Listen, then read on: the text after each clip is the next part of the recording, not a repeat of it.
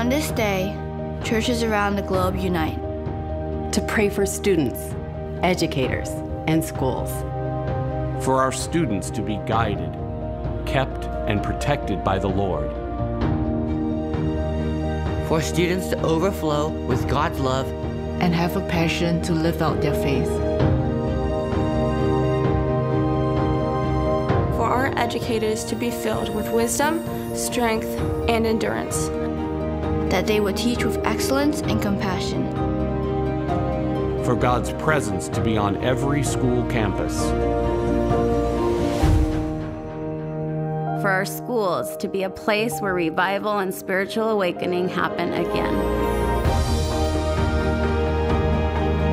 On this day around the globe, the church unites.